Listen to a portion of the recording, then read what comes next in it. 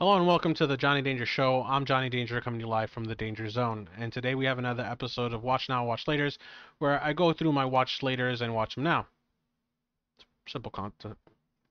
Simple concept enough. Anyway, who's it's, what's it's. Today we have what's something that nobody tells you about self-healing. I nailed it. What's something that nobody told you about your self-healing journey?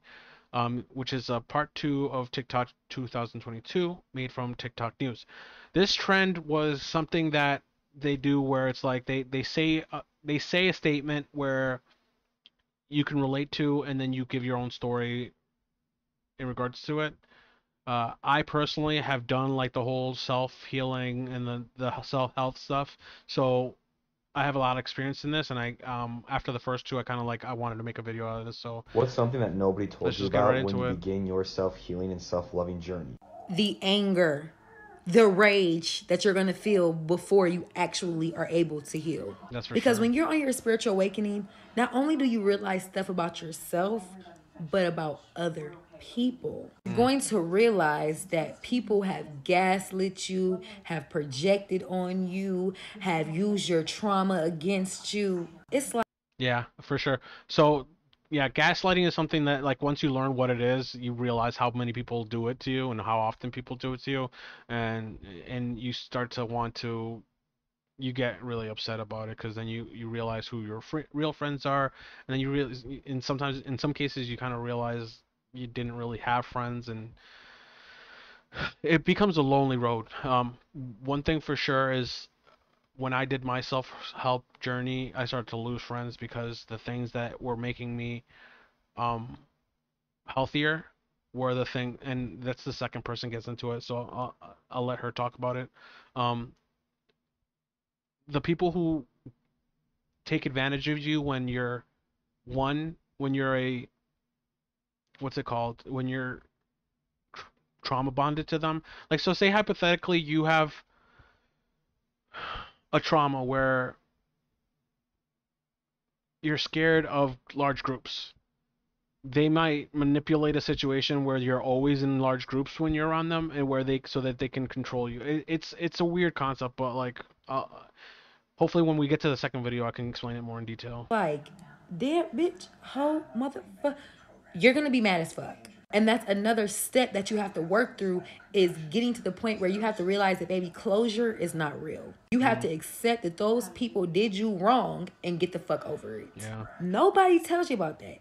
yeah. Self love and You realize that these people did you bad, and or did you dirty, and then there's not then, so gaslighters aren't going to matter. Like, once you call somebody who was a scumbag out for being a scumbag, they're not just going to be like, yeah, you're right, you caught me. Usually they go into their delusion, and then they go push it even further, and then they go, what are you talking about? So you're never going to get that closure. They're never going to go, I'm sorry, you're right, I did this to you, I'm so sorry, can you ever forgive me? Yes, I forgive you, let's move on. your spiritual awakening all seems like flowers and roses. No, bitch, you're gonna be mad as fuck. And you're gonna have to stop yourself from cussing a lot of motherfuckers out. Mm. What's something that nobody told you about? Yeah, because at the end of the day, you're gonna look like the crazy one for losing your temper at somebody who did you dirty. It's like taking vengeance on somebody who did harm to you. Nobody sees the things that they did to you. They only see the things you did back. When you begin your self-healing and self-loving journey? Really hard pill to swallow, and I hate that I have to be the one to tell you this, but you are going to lose so many people. Yep, But it's I actually a said gain. that. What was that? It's actually a gain. When you are on the self-love journey, as you should, and you start to love yourself and you become a confident person, the people in your life that benefited from you being insecure are going to get mad, and they're probably going to leave, or they're going to be rude. Yeah. I noticed that when I was insecure, Because that's a tactic in itself. So if you have confidence, the best way for somebody to take advantage of you is to take your confidence away from you. So what they're gonna do is they're gonna be rude to you, which is gonna usually activate your trauma. Which my trauma is that, I had parents who kind of put me down, um, and that in itself is like, it's like a regression where when somebody talks down to you or is rude to you, you'll regress into your younger years and then be some more submissive.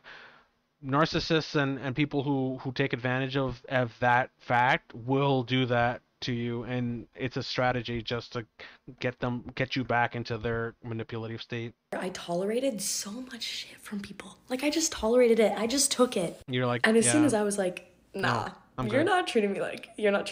that. No, Nah. I'm They good, were thank like, you. okay, bye. Or Yeah. they were rude to me about it. Yeah. Or they're like, you've Fuck changed. you then. You're a different person now. And yeah, I am, as I should. Like, yeah, Yeah. that was the whole point. Yeah. But this is good because I'm telling you, when you are There's actually one person who I did after I went through all my self healing and all my all my self help stuff, where I started calling them out on all the stuff, all and he the stuff that he did was more playful. So when I called him out on it, he was like, "Ah, Johnny, you're not gonna just let me get away with these, aren't you, anymore, are you?" Or and he didn't really say anymore, but he says, "You're not gonna let me get away with that stuff anymore." He didn't say anymore, but you get what I'm trying to say. And I was, and just to let him get away with it, I let him get away with some of them.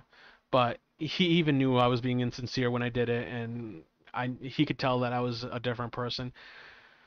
But that being said, there was only one person that allowed me to express myself in this new confident state without taking any of my self-confidence away from me. confident, you will notice that you start to hang out with people who add value to your life.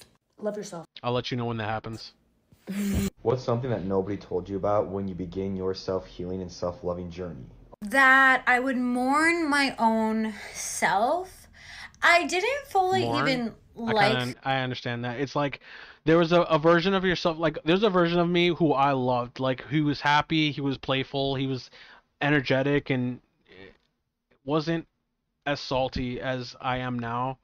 I miss him. Like he was such a great person. Like my heart gets so sad, but yeah, it's you have to kind of just get over that because you're never gonna see that person again. Who I was, but to have this weird transition period of not feeling the same, going to the same Yeah. bars, not feeling the same, hanging out with the same people, Playing video games that you're just like, not enjoying what I used to enjoy was weird. And having to deprogram and then build up a human who I've become today, I wasn't expecting that.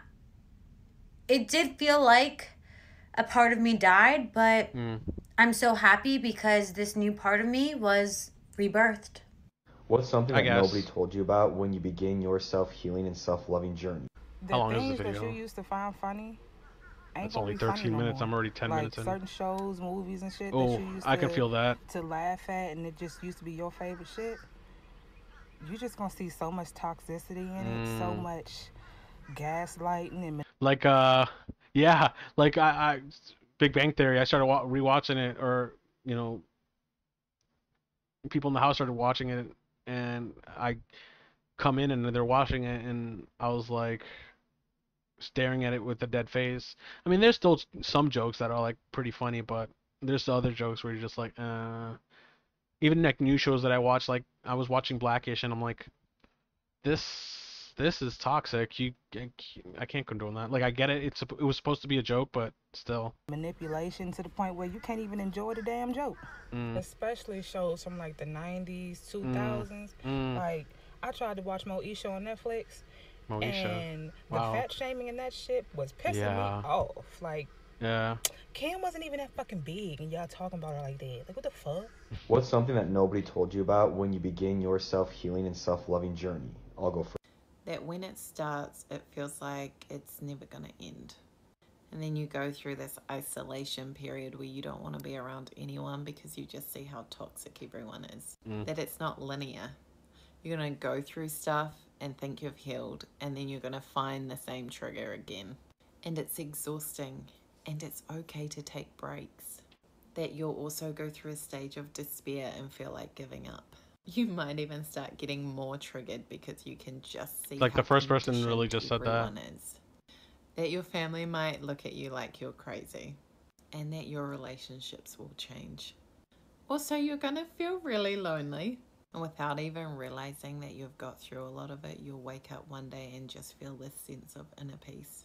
You'll be Really? able to choose your response instead of react. That stable life is wonderful. What's something I have not reached that point, but that being said, we're only 4 minutes into this, and we already got a 10-minute video, so I'm not gonna put you through the rest. I thought it was a pretty interesting video, and I'd love to keep on going and talking about it. But let me know if there's a part 2 that you want me to watch. Anyways, like and subscribe for more. Thanks for watching if you have been watching, and as always, peace.